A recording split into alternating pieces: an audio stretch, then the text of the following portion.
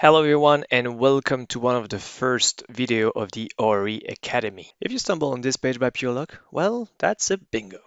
In my experience, there's no such thing as luck. But if you still wonder what ORE is exactly, I invite you to take a look at the two presentation videos available on the YouTube channel. I'm sure you're all excited to start playing with ORE, aka the stuff that dreams are made of, but it does require a little bit of setup to get it working on your computer, so please bear with me a little so I can show you. ORE is C++ based. It's actually built on top of another widely known library called Quantlib. What it means though is that you need a few softwares and third-party libraries to get it working, and that will be described in Chapter 1.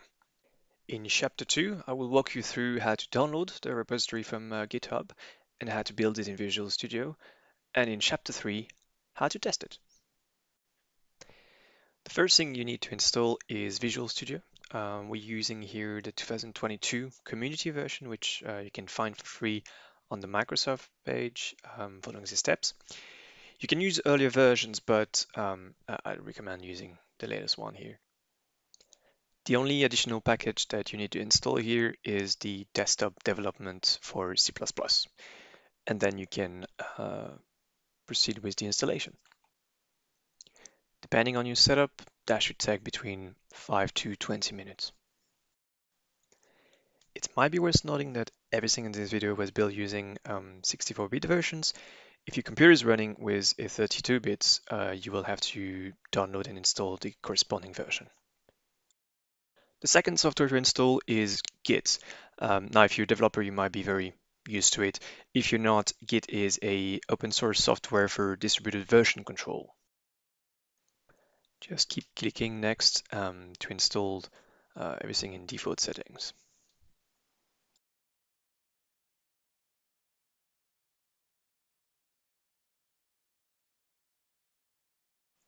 We recommend using the Anaconda distribution packages because it includes most of the features you need when using Python, and Python is needed in our case to run some of the examples or plot exposure distribution, let's say.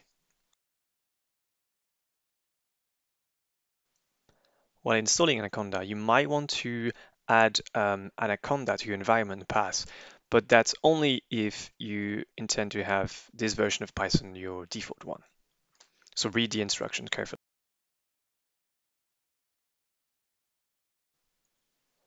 And it is installed.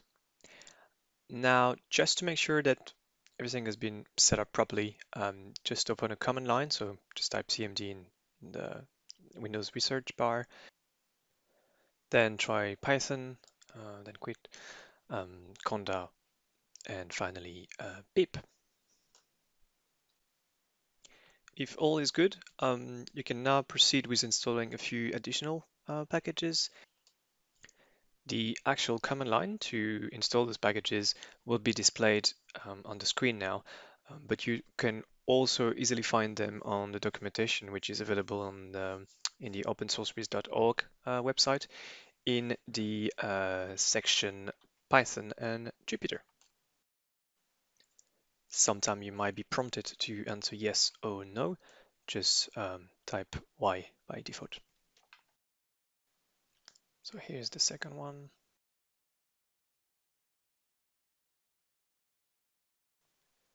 Just so you know, for the third one, it's actually 2- in front of this prefix and not 1 like it is said in the documentation.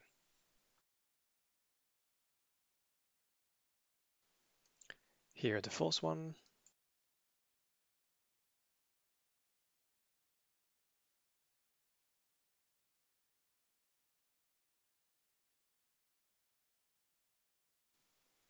And the fifth one.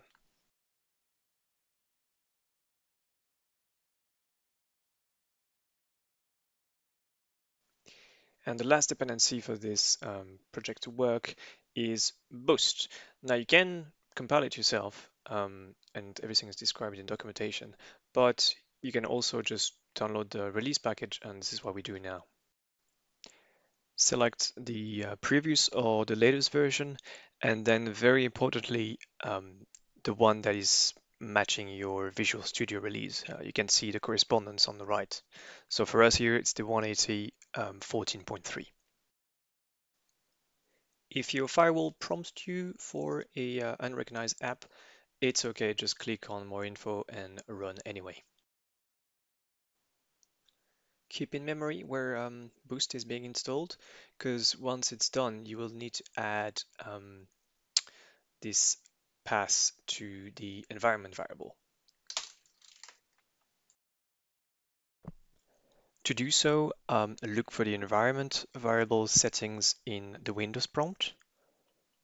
Then add the main Boost folder as Boost. Then add the path to the folder where the lib and the DLL files are contained as boost underscore lib64 or lib32, depending on your computer. Now that we have all the softwares and third-party libraries installed and configured, let's build ORE. And the first thing you want to do is go on the opensourcerisk.org website.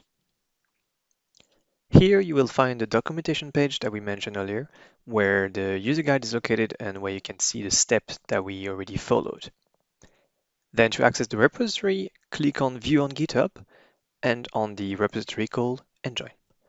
There is a short README section at the bottom of the page, but what you want to do is click on the green button called Code and then copy the HTTPS link.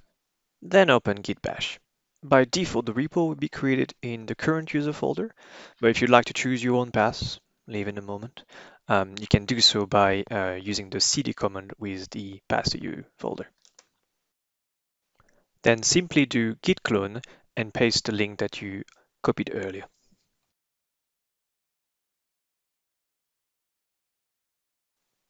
Here we go. Open the engine repository folder and then scroll down and double click on ORE everything solution file. And that should open Visual Studio 2022. Select debug or release version. We tend to build both usually, and the version that you want to build, 64 or 32. Wait for this icon to say ready while it loads the file. And finally, click on build and build solution. Now, this might take a little while, potentially up to 30-40 minutes.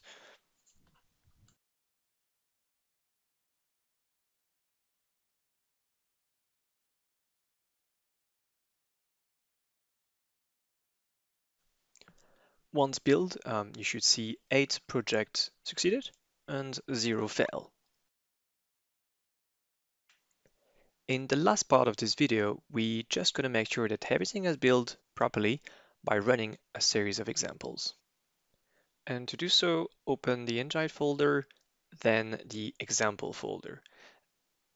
Copy the path, open a command line, and use the cd command to this folder. Type python run.py, and it's alive, it's alive. You can now explore the result of the calculation, mainly the simulated exposure graph, the NPV file,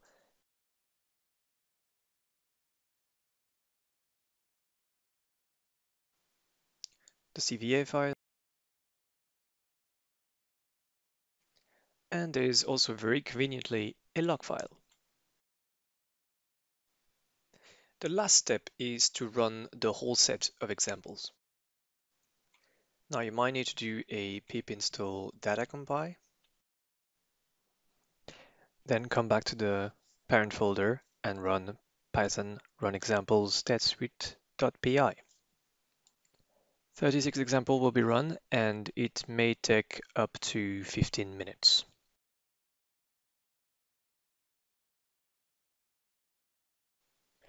Once finished, just make sure that some of the outputs are correctly generated. Et voila! You should now have a working version of ORE. In the next video, we'll explain the role of each input file and how they interact with each other. So stay tuned, we'll be back.